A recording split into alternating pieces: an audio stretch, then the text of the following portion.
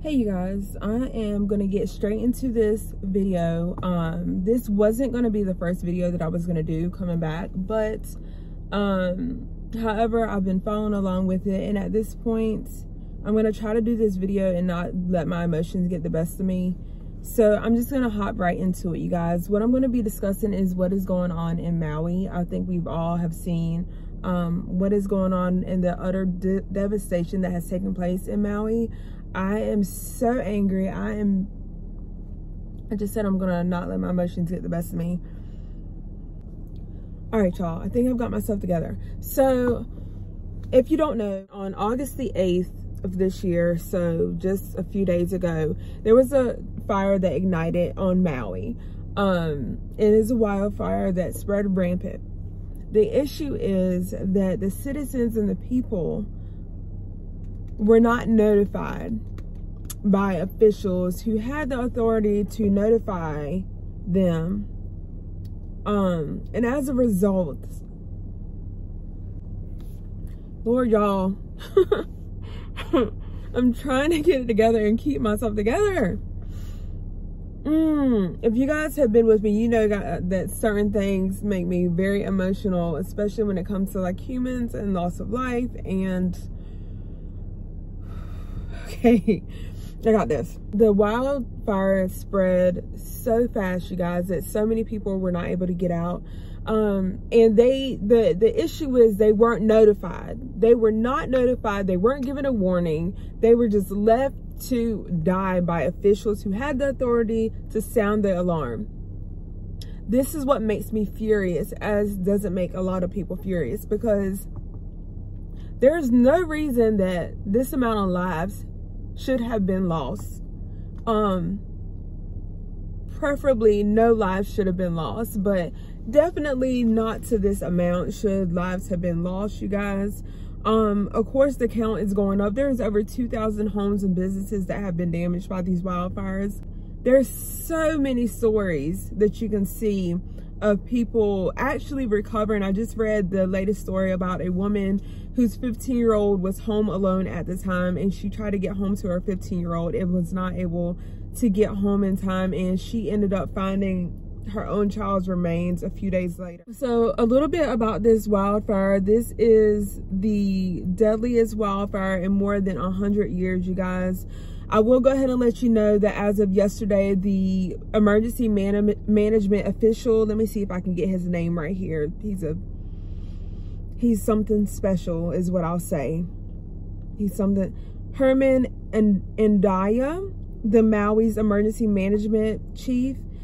He's the one that did not sound the alarm. And not only that, but when he was asked at the press conference, did he regret not sounding the alarm? He had the audacity to say that he did not regret sounding the alarm. Unbelievable. Unbelievable. Just no regard for human life.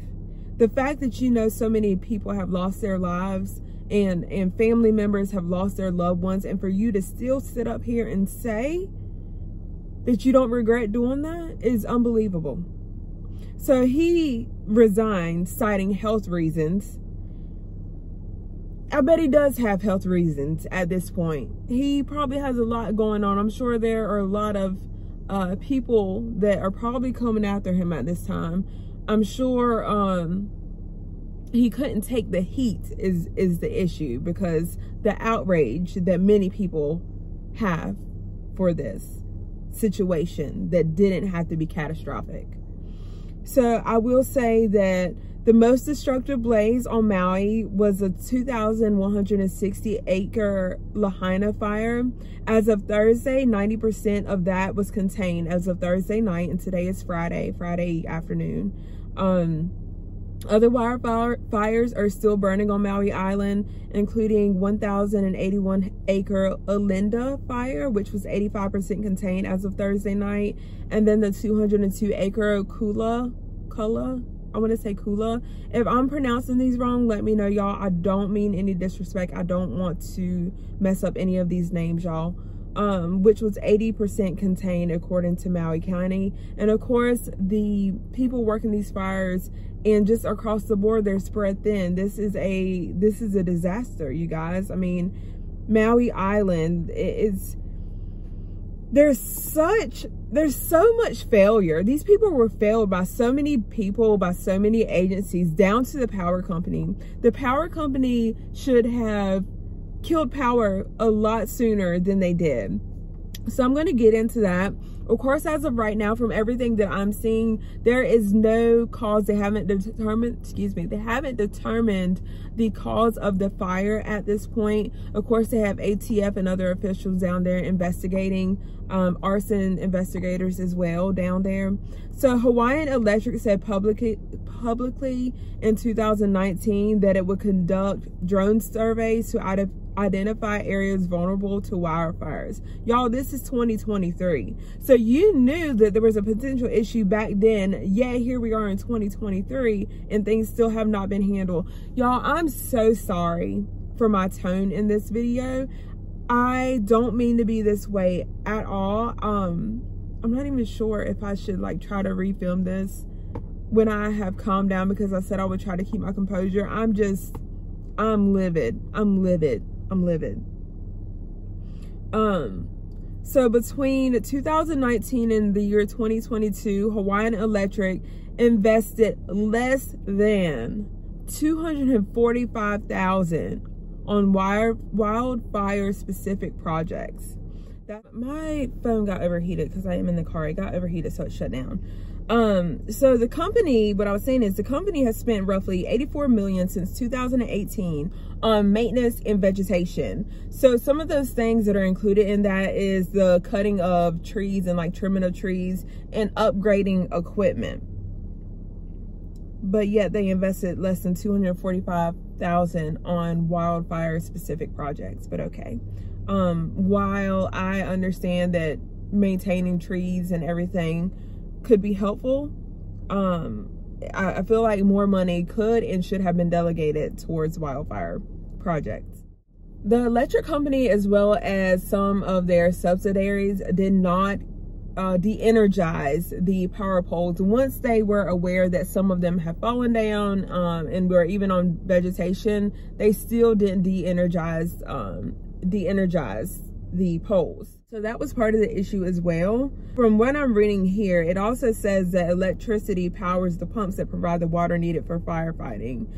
So everybody is just trying to get answers and try to figure out what went wrong where. We have citizens and people that are in need of everything. So if you guys can, you know, donate anything, make sure you're donating to legit places, you guys, because I feel like when devastation and there are disasters that strike, people take this time to create fake GoFundMes and fake fundraisers. So just make sure you don't get scammed, you guys.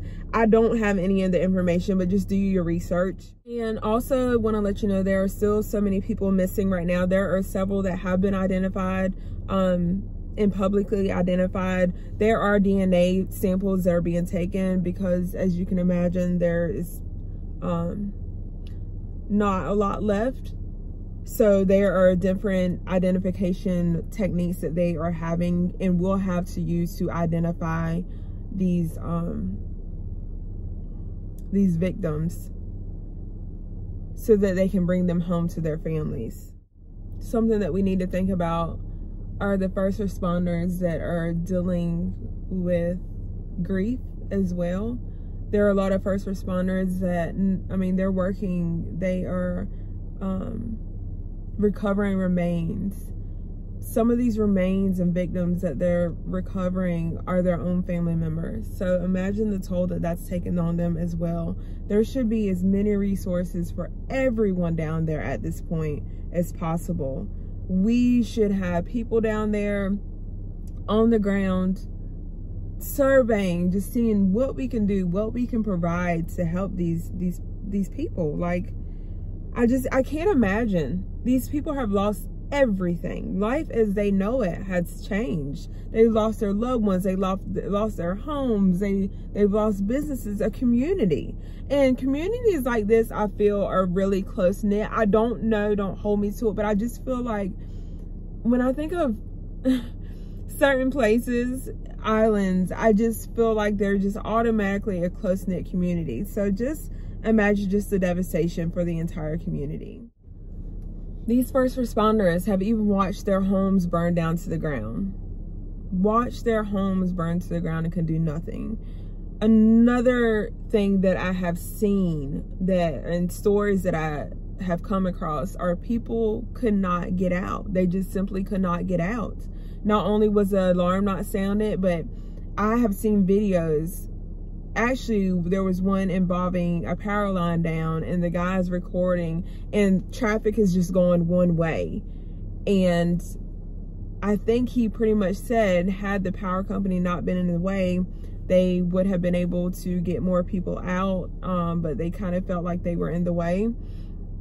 And you just see all kinds of stories about, you know, people just they didn't have time. They didn't have time. Not everybody had time to get out.